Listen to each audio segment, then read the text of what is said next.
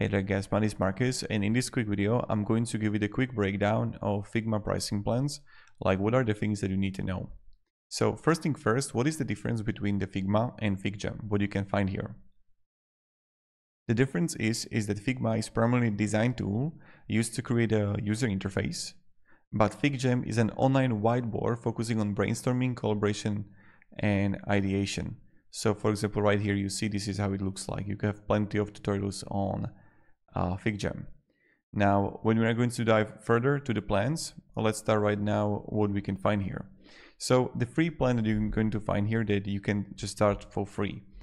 You are going to have the free access. So if you want to try it out with Figma without spending any money, also you can create up to 3 Figma files and free FigJam files. So that's good.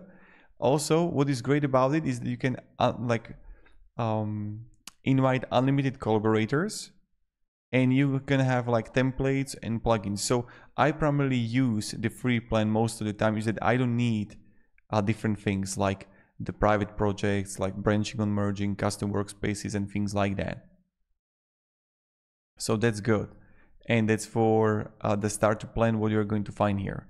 Now, the professional that you are going to find here, the professional team, is that you are going to find for good small teams or individuals looking for flexibility and features. So that means is that you have the unlimited files here. So if you're looking for a lot of files, you have unlimited them. Undo or revisit past changes at any time. So that's good too. So the unlimited version history. Also, team libraries share reusable components across your projects. That's also really good.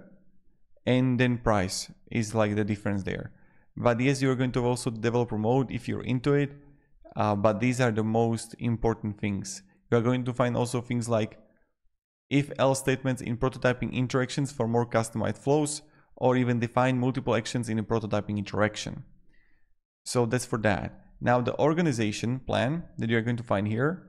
So if you're looking for more structure and also better version history, and more collaborator tools, then organization is for you. So organizing files into private or shared spaces for better team management, use libraries and analytics to create consistent designs, experiment with design changes without affecting the main file, and it's really good for like a teams. So that's for example for the teams you are going to find here, where you can have also options to have a private plugins that you can build your own private plugins for your organization to use in a developer mode.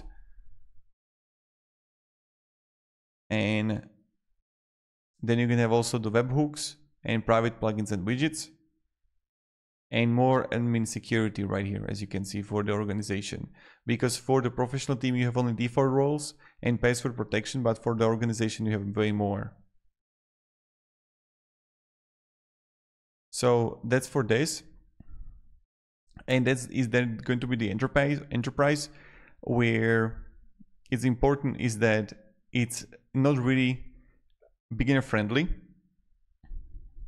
You have way more advanced security controls, custom workspaces, manage large teams and projects seamlessly, and it's more expensive. So yeah. If you want to go to serious projects and if you want to do more, you can start with the professional. But even the free can be sufficient. So that's something I wanted to share with you. Like what are the things that you need to know? Because right here, like set variables and variable mode, conditional logic, multiple action expressions. If you need those things, that yes, you need to go with the professional. So that's pretty much it. Thank you very much for watching and have a great day and goodbye.